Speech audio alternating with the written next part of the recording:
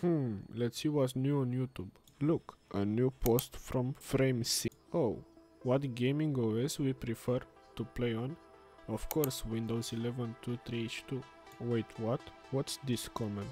Installing your FSOS on a different partition has been so beneficial on my college laptop.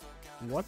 Let's see what OS he's talking about. Oh, so XOS 1, second place is kernel OS, and after that FSOS. What? Okay, so let's cut the yapping and get ready to install the OS. But first, here are the results before trying out FSOS. Here is the latency before, and here is the FPS before trying FSOS. Now let's follow the guide they have on Discord and install it on a USB.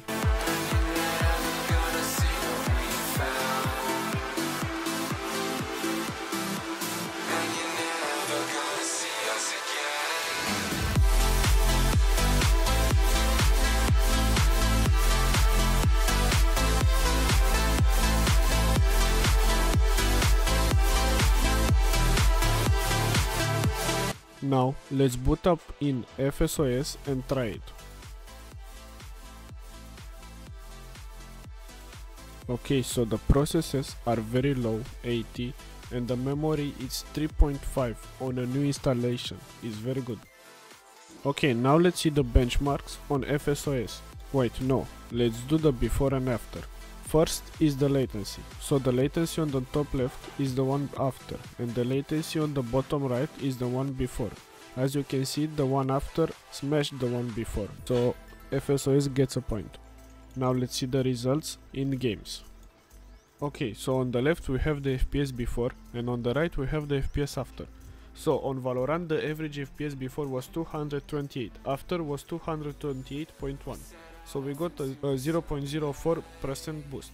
On Fortnite, the average FPS before was 219, after 225. We got a 2.5% boost.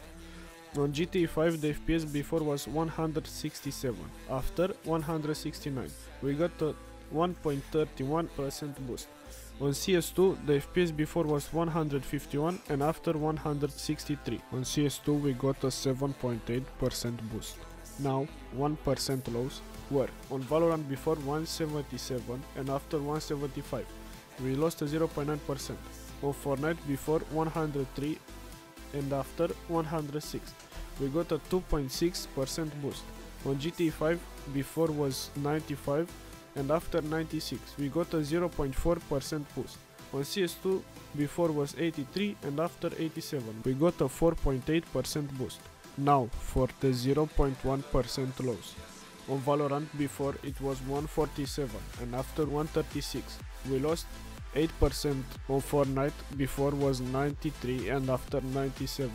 We gained 3.6%. On GTA 5 before was 84 and after 85. We gained 0.2%. And on CS2 before was 80 and after 84. We gained a 5% boost. Now, for the overall percentage gained. On average FPS, we gained a 2.5%.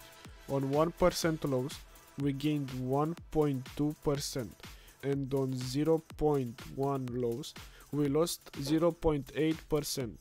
So for a conclusion for this OS, I recommend it because he's constantly updating it and he's a very good guy. He's doing benchmarks too. Go subscribe to his channel. Bye bye.